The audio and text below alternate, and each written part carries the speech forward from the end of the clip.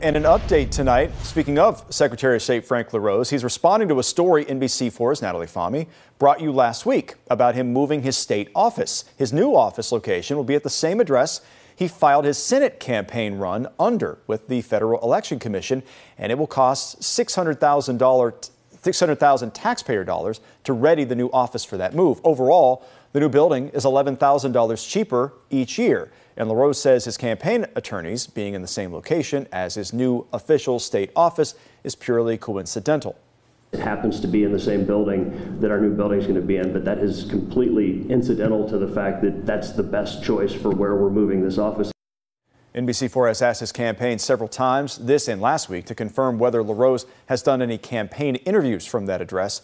They have not yet responded to that question.